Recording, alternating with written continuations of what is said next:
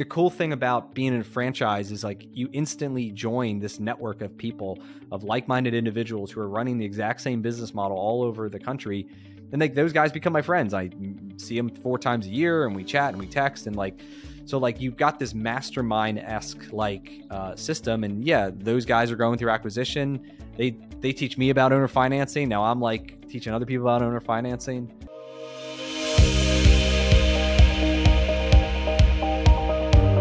Hey, welcome to another episode of the Growth and Scaling Podcast. Today, we bring you Brian Beers, and he has got a fun podcast of his own, but we're going to jump right in. Brian, tell us who you are and what do you do? Hey, Todd. Well, thanks for having me.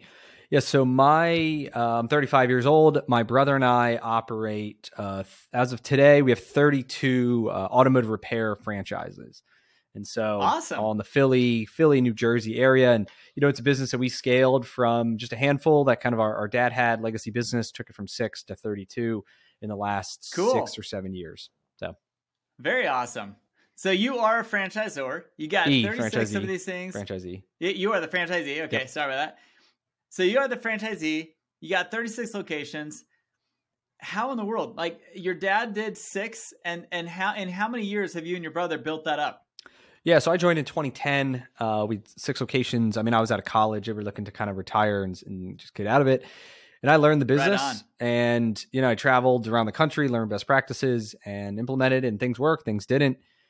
And, you know, it took about 6 years of me learning the business and deciding, hey, we really want to grow this thing.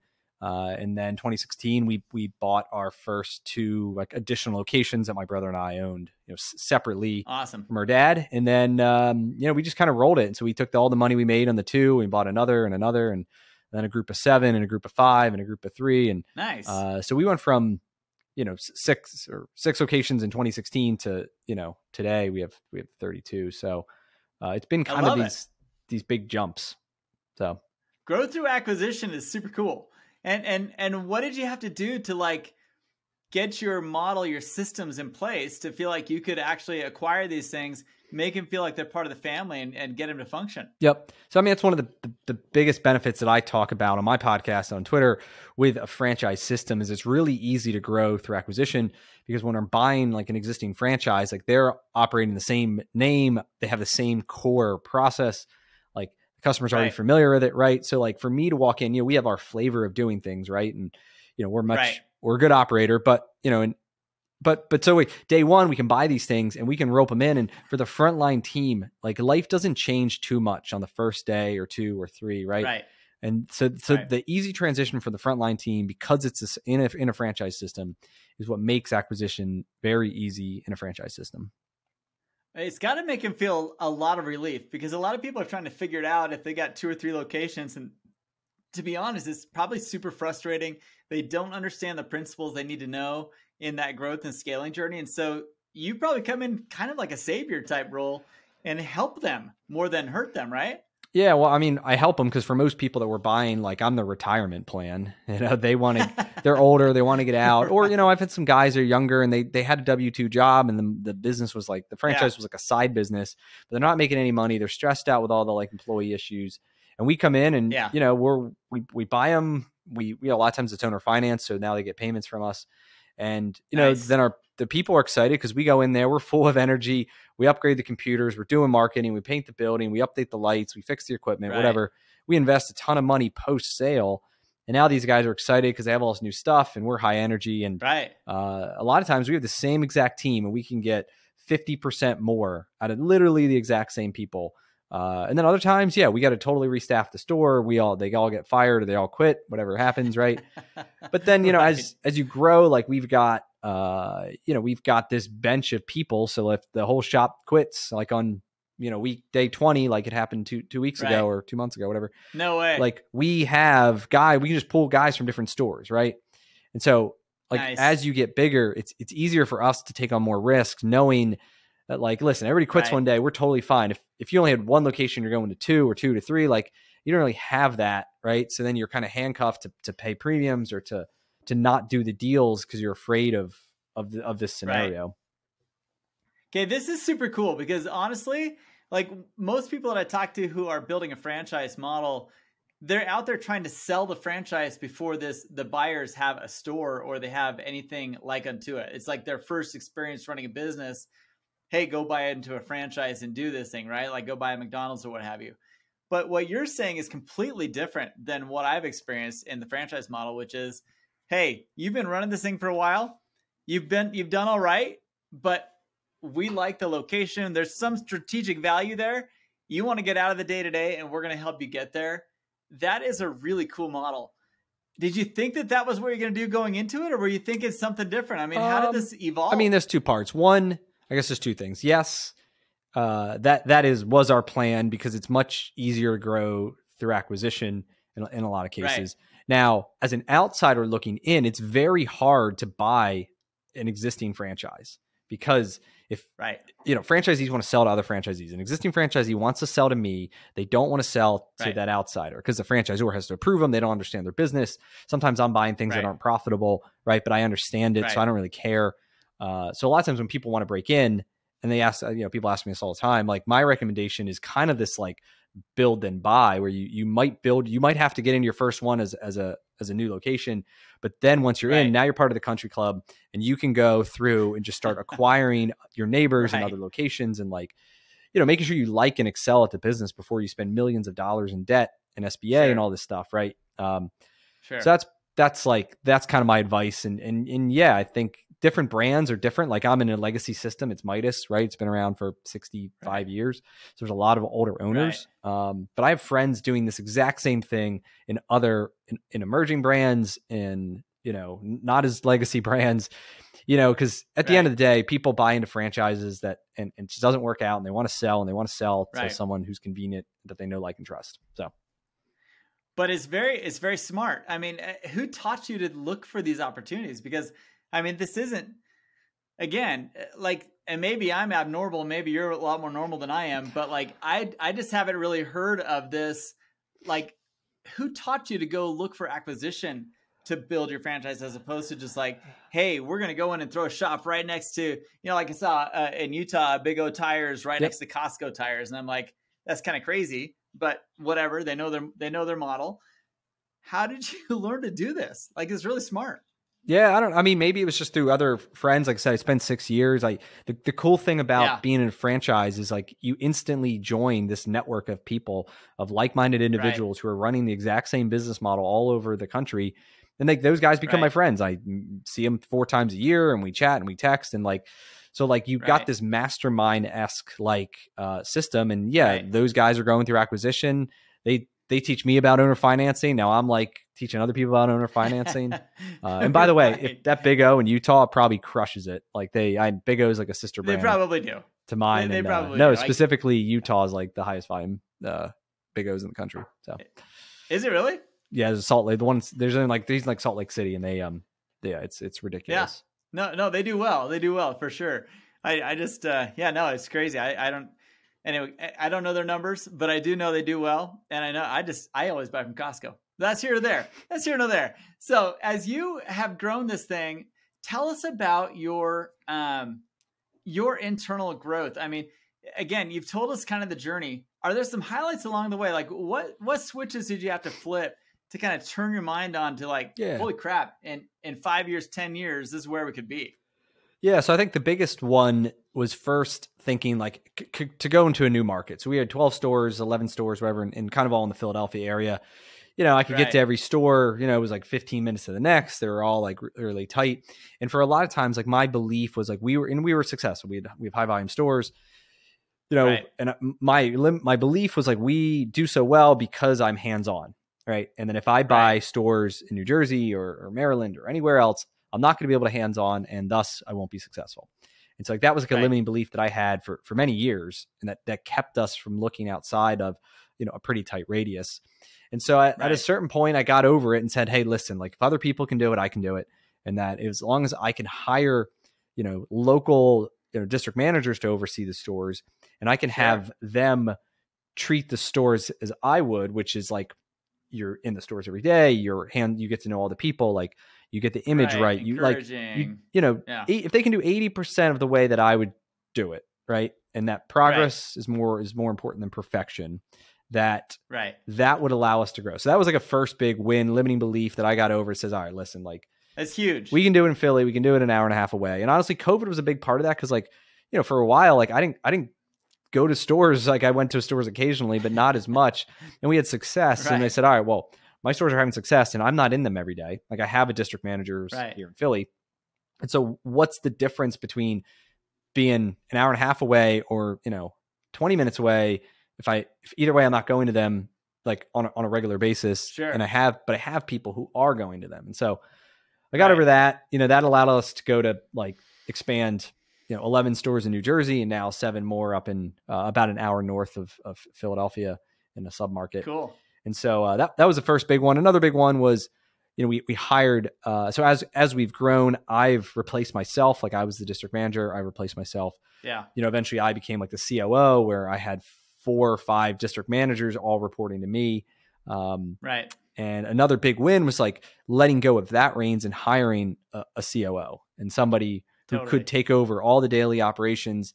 And so we found a guy who, you know, came from the military and excellent in operations and very organized. And to be honest, those are great operations managers, aren't they? He does a better job than me in that role. So then I focus on growth and new opportunities and you know, everything else that I'm focused on. So I am so glad you're here. And I just wanted to take a few seconds to tell you about a program that we have assembled with a lot of our podcast guests and a lot of people who are listening to the show who are feeling the same way that they do.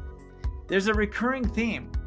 You'll hear a lot of these founders talk about, I couldn't have done it without my team. I couldn't have done it without a support group of peers.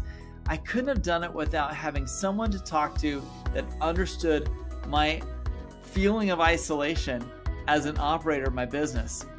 You see, you're not alone. It is hard running a business, and it's even harder when you know you can't express all your deepest concerns and frustrations with your executive team. It makes them nervous. It gets them scared. You don't want scared people on your executive team. So where do you turn? The Captain's Council is where you turn. The Captain's Council, it is an organization that we are put together with podcast guests, as well as people who are listening who are in the same boat.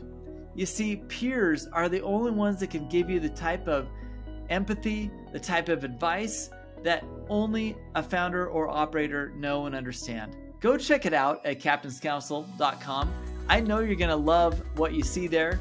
We have put together an organizational structure that has small group settings, a global community of founders and operators, as well as monthly and quarterly in-person events. You're going to love what you see there. I can't wait for you to check it out and enjoy the rest of this episode. I love it. Love it. This is fantastic. I love your journey, and I love that you share other people's journeys on your podcast. You know, I've listened to a few of your episodes, and you are really into helping other people with their franchise models and helping them build these things out. Tell us how has that affected your own growth in your business as you've been listening and sharing other people's stories of their growth? Yeah. So I've got this. So I got on Twitter. I have a podcast. You know, I talk about, obviously, you know, we've had tremendous success in building this business. It's given me a lot of, you know, time and money and relationship freedoms. And so, I want to help other people go down the same journey I done. And like I said, if I can do it, they can do it. Like it's not, no one's special, right? So there's superpowers here. Right. And so, I help people get into franchises. I teach them now about. That's what you say. Yep. That's the thing. Right. And I'm successful with it. We've gotten a number of people in and they're crushing it. Yeah. And so anyway, I really enjoy that. I enjoy connecting with other people. I enjoy, seeing success in other people. And I believe, that the bigger my world gets, that the more opportunities are created for people that are in my world. And so, 100%. And how it's, so I've connected with people primarily through Twitter and multiple private equity guys just doing really cool things and that I've learned a lot from. And it also allows me to be not in the weeds so much in my own business, since I'm going to be focused only on the big things. That helps us grow. And then it allows me to then, give more responsibilities and delegation to the COO, and he's the guy to get in the weeds, right, and figure it all out. And so, which will allow us to continue to grow and attract better people to our team and continue to grow the business. 100%. So, 100%. Dude, I love it. I love it. This is a great model. Great job. Congrats. Yeah, now, thanks. Honestly, I'm so proud of you. This is a really cool thing you've done. And a lot of people will inherit a business from a parent, and just kind of maintain status quo is hard enough for them. Whereas you've 5x the production, or 6x the production and the output and the number of stores and locations. Seriously, like, it's super awesome. Way to go. Yep. Now, it's not always easy. Like, in fact, sometimes it really sucks. What have you hit along the way that you didn't anticipate when you started like this acquisition model? Are there things that popped up that you're like, holy crap, this wasn't as cool as I thought it would be? Yeah. I mean, first of all, I mean, ours are highly leveraged, right? We take on a ton of debt. I mean, we bought we did a $2 million acquisition with $50,000 down. It was 97% financed, right? So like, you have to believe, I have to believe in our ability that we can, we can make the payments. Like, once again, I'm this guy's retirement plan. So like, I take it personally that, I don't want to screw him over. Like, he's giving me a good opportunity. And obviously that puts that could put a lot of pressure on someone to make sure they perform. Now, obviously I trust in our ability. I trust in my team. And we're absolutely just like crushing it there, where numbers are really good. And so anyway, but that's been, I think you really got to get over that. I know some people like how taking on debt, how you view it. Do you view it as, our model is like, let's take on as much debt as possible to buy it. Right. But then once it starts making money, we take that cash and we pay down debt, and we kind of use the snowball effect. Right. And so I'm comfortable with it, but like, it took me some time and some getting over some fears there. Cause otherwise, if you only want to grow by cash, or like, or going into risky situations that you don't trust yourself, right, that could be bad. It's impossible. And also, like, we're not Superman. Like, we've taken over stores, and we lost $100,000 in the first 9 months. So, and they were already losers before, and we knew that, right? But then we thought, oh, we'll come in there, we'll get this thing fixed in no time, and like even we struggle. Now today we're doing good. I don't know if we made that 100K back yet. We're not losing money. I know that. So anyway, that's been a big challenge. I think one that if you're not prepared for it, like, and that you think, oh, I'm like, it's a loser, but no problem, I got this. And like, if you're only making 200 and now you take on this thing that's losing 100, like, you just gave yourself a huge pay cut while you fix it. Right. Totally. So that's been big. Another big challenge, I think, has been like, those senior leadership positions. We've made some mistakes along the way in the first couple of people we hired that were convenient, and that I saw things in them that, I was misguided on it. And so then those people ended up doing like sometimes more damage than if you never hired them at all, because they become like a cancer, right? Of for sure, wanting to have, I forget what it's called, but basically like you create a problem just so you can solve it and make it look like you're the hero. And so I had a guy or two like that, a couple years ago was just terrible for the culture. It was terrible for me, and it led to like all kinds of issues. And so just be like really careful and stringent on like who you let in that leadership door, because once you get them in, it's really hard to get them out. Totally. I had a business partner for about 10 years in my 20s and early 30s.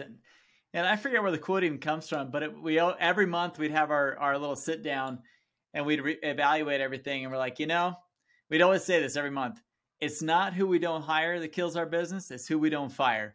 And we'd evaluate all of our leadership. And it like truly is one of those things that, that's a good one. If you don't get rid of the cancer, dude, it spreads like crazy. Yep. Yeah, for sure. Awesome. Dude, honestly, this has been so cool. I love, you've shared a lot of little insights and little tidbits along the way here that I wanted to dive deeper into, but we really don't have time. But honestly, like I really feel like what you've been able to do and what you've been able to accomplish is inspiring to a lot of people listening. A lot of people think about their business as this is my baby. This is I launched this thing. I want to see it grow into adulthood.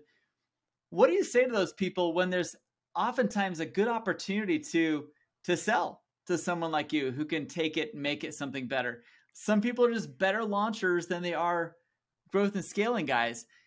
What do you say to those people that might be thinking, I never want to leave my business, but it's just smarter for them to do it? Yeah, I mean, I think it really depends on like what gives them energy, what feels heavy, what feels light. I think for a lot of Right. times these guys, like in our business, it's the employees. We deal with automotive mechanics and technicians, and they're, hard to hire. Sometimes they're hard to retain. And, they think they start to really get worn out, and it feels really heavy to have to go and like hire these guys and manage these guys and just like dealing with the customers. And that's like the pain that they'll talk to me about, all the complaining about all this shit. And like, so so I think if someone's like really starting to feel that, and like I had one guy tell me he drove like 45 minutes, each way from home to the shop, and like he just like hated going to work every day. Like every day he was just like, oh, another day. And like so if that's like what you're feeling, like, and he'd been it for 20 years, like he'd been it for a while, and he's still in it. We haven't bought it yet, but he can't let go. But he like hates he hates that portion funny? Of his life, and like it's like there's so many things you could do, like, and so you have so many options, and to spend time to do something you hate, feel this like sunk cost bias or whatever it is. Totally. So anyway, that would be my thing. Like I think look deep inside. If it doesn't give you joy, if it feels heavy, it's probably time to look to find something that feels light and fun and gives you energy. And on the flip side of that, as someone who's looking at acquisition, I think what I hope happens from this episode is that people are inspired that growth obviously happens from more product awareness, more brand awareness. There's a lot of marketing pieces there, but growth also happens through acquisition, like you've been able to produce. What do you suggest to people who have never gone down the path of acquiring a competitor or acquiring someone who is a strategic play for them? How did you start to look at that, and how do you suggest people start to think that way as a viable growth model for them? Yeah, so I think it all depends on the business model and how it fits in, right? In a retail footprint, we need access to real estate. Not necessarily buying the real estate. We do when you can, but it's hard. But like, we have a very specific thing we need: 4,000 square feet, major road, whatever. And it just can't find them. So if we want to grow, unless we're willing to buy like some random plot and make a $2 million, $3 million thing, which we don't, like, the unit economics don't work, right? The only way I can grow is by buying it to get access to that shop or to that piece of real estate. Right. So that's one way I think about it.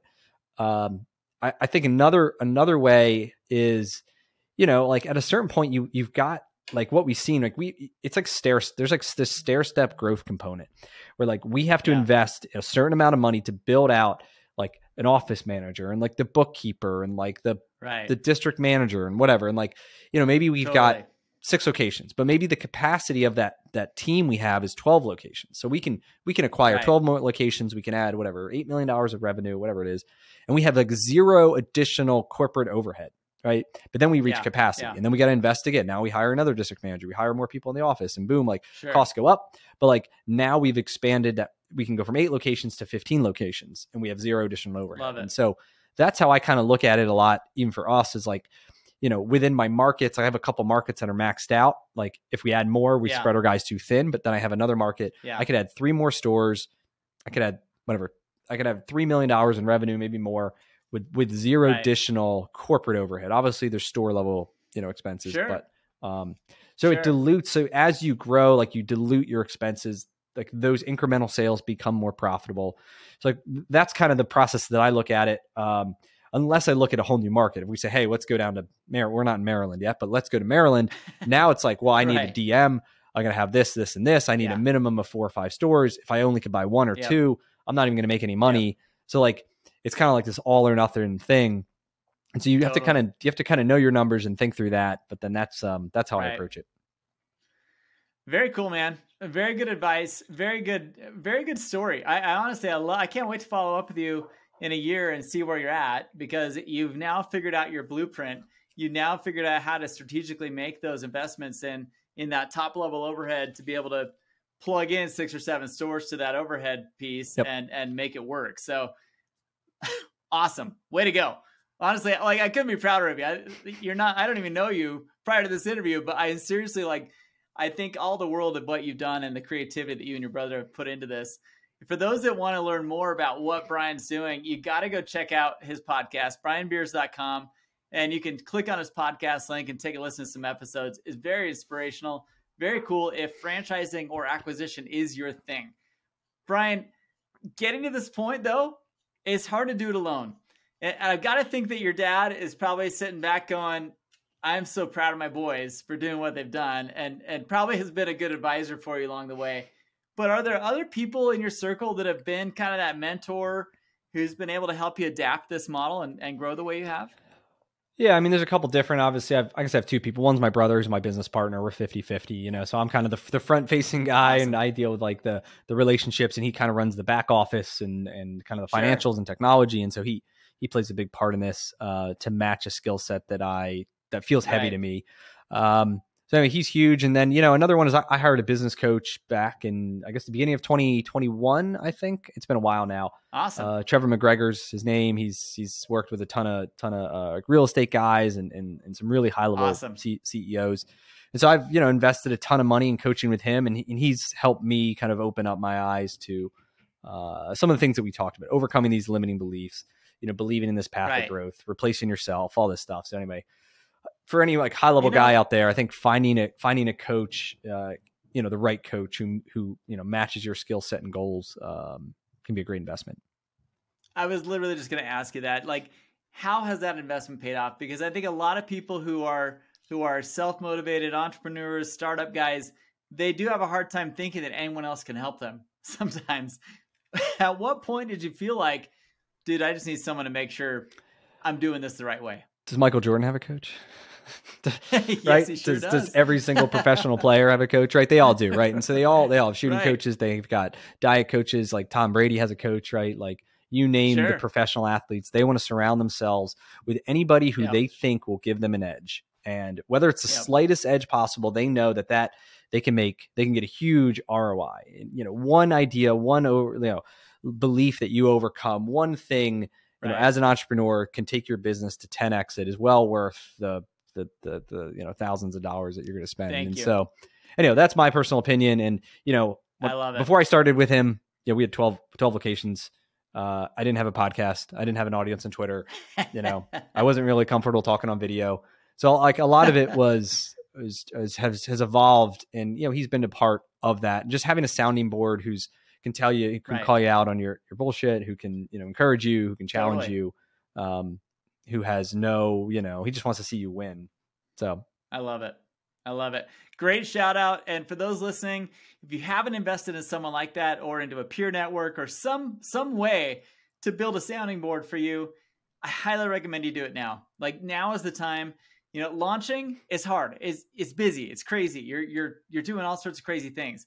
But when you finally find yourself in a position where Brian's at and you see yourself growing and you see a model that you can grow into, find that coach that can help you fine tune it. Find that peer network that can help you just kind of modify what you're doing into a better way. So Brian, thank you honestly for your time today. We really loved your input. We love the time you've taken to put in with us on this. And where can people find you? What's going on in your world? Yeah, it's the best place. I'm very active on Twitter, so it's just at Brian Beers, BrianBeers, like the drink. I'm also on LinkedIn a little bit. Like I said, I have a podcast called Business with Beers. I talk about franchising. I talk about scaling. I bring on some investors too, because the idea is once we're making money, how do we invest it? So, yeah, Twitter's the best place. So, love it. Fantastic. We're going to put links to everywhere you talked about down below. And we are so grateful to have had you on today. And thank you everybody for listening. Can't wait to see you on the next episode. This was such a fantastic interview. Brian and I really just respect the heck out of him. Not only has he grown and scaled his business, and like I said, he's got his own podcast. Check in the comments below for where it's at. But he has got an amazing podcast where he's interviewing other people in these franchise model growth and scaling opportunities. Very cool stuff, very cool guy, and an amazing reputation within the industry.